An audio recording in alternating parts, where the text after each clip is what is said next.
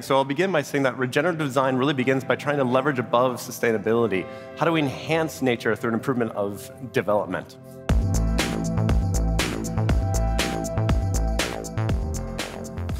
Hello, everyone. So I'm here with Sean from HOK Architects, and that was Janine Benyus from Biomimicry 3.8 on the video, and you're fresh out of Project Positive, right, in the deep depths of Montana. Yeah, that's right, Joe. Thanks so much for having me here, and it's a real testament to how we form relationships from the Blackfoot Ranch in Montana all the way through to the Roundhouse Theatre here in London. That Project Positive through Biomimicry 3.8 and MacArthur Foundation are creating a phenomenal network and connection. Nice. Okay, so our job is to bring regenerative design in the built environment to life for our audience. And we're going to do it by kind of crab walking around this circular stage a little bit.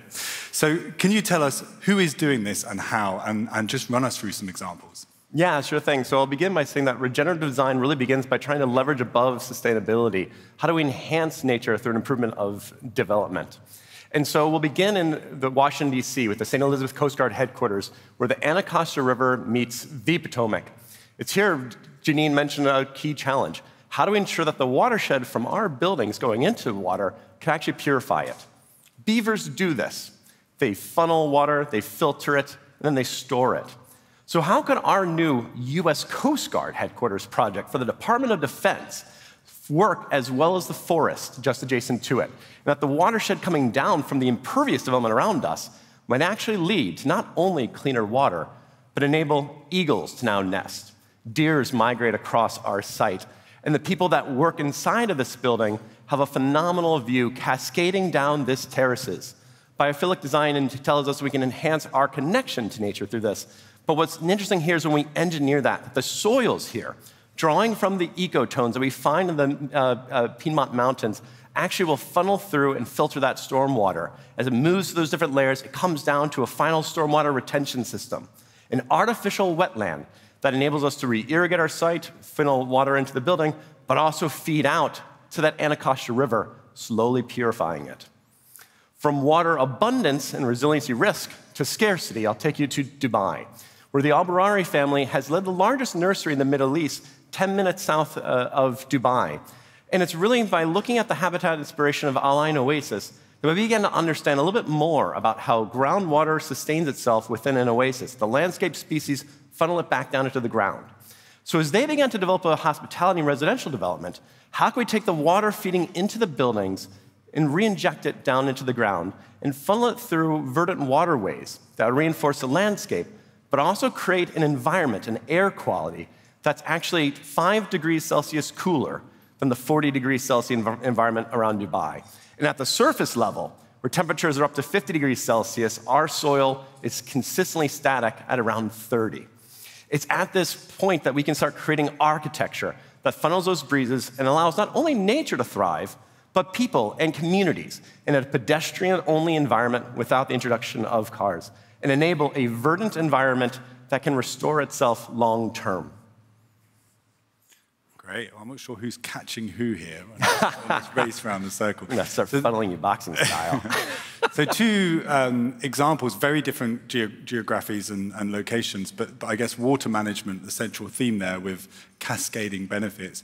Can you give us some other case examples where perhaps the design choice, the starting point is different? And I think in these, we're also going to see some of the interplay between the different circular economy principles, right? Where you can actually design out components of buildings or even whole bits of buildings themselves and create positive impacts on nature. Yeah, so if these first 2 projects really looked at how do we create buildings within nature, the next question is how do we build nature into buildings, into the urban scape, and do that in a way that not only reinforces water, but enhances air quality, allows carbon sequestration, and reinforces health and well-being. And so in Singapore, for the Department of Health, we looked at the dipterocarp forests. And those layers of the rainforest begin with water quality and soil erosion control, but it moves up to that air quality, filtration. What if we applied that to the medical system?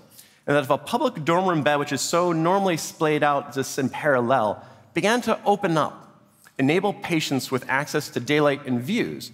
But if we splayed that out much like a branching system within a tree does, and we enabled that ventilation flows to be induced through the formation of the building itself, that we could create not only those other qualitative benefits for patients, but actually enable natural ventilation without the risk of cross-contamination. And so here at the multiple levels of this hospital, we allow the community publicly, whether you're a patient or not, to walk across us, avoiding the roadside emissions, and allowing a better environment for patients to heal and for doctors and physicians to recover from their stressful environments. It's here where we start seeing how nature actually is enhancing the buildings, but also how the buildings and their water flows begin to re-enhance nature. We'll move next to Stanford in Palo Alto, California, and how a new Center for Academic Medicine is creating a science and technology research center that is meant to join disparate groups of physicians and surgeons with clinicians, with researchers and office administrators. And it's at our Arboretum that we looked at the coastal live oak, an ecosystem engineer. Coastal oaks filter through daylight and create a unique dithering quality of light, a sequester carbon and exude out oxygen. That evapotranspiration environment actually creates a coolest environment. We don't want to blur the boundaries between the indoors and outdoors. We want to break them open completely.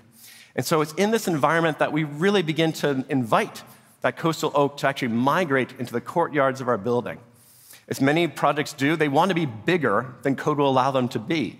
And so we've programmed 20% of the office environment outdoors, through climatic tuning in the summertime of shade and wind, through wintertime by exposure to sun and shade from that breeze.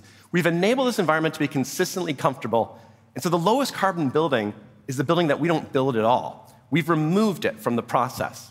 And we've allowed that nature now to migrate out into the Arboretum through our landscaping systems and brought it back in. It's the work of Project Positive, led by Biomimicry 3.8, that leads that intelligence, Ecometric Solution Group to allow us to do ecosystem service modeling, HOK, that creative design flow, and Jacobs to engineer and bring it to scale. But we need more change agents. We need other client groups like Google and Kohler that we work with to join us. And so in partnership with EMF, I know Project Biomimicry 3.8 really welcomes many of the aspiring ideas and ideas that you all may have. Great, a great plug there for the Project Positive project. So the foundation has just signed a partnership with Biomimicry 3.8, and that will give access for network organizations to the Biomimicry 3.8 team and to Project Positive. So you'll hear more on all of those opportunities from us.